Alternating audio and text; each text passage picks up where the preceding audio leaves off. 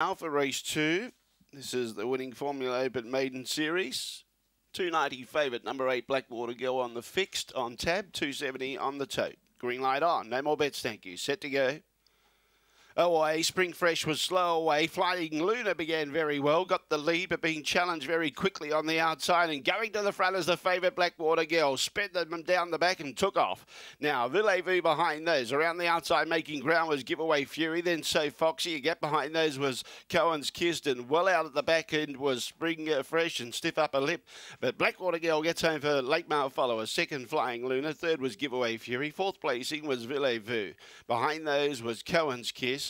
Then in turn we had So Foxy, Spring Fresh and Stiff Upper Lip at the tail end of the field. The time was 23:39, exactly the same as the race 1.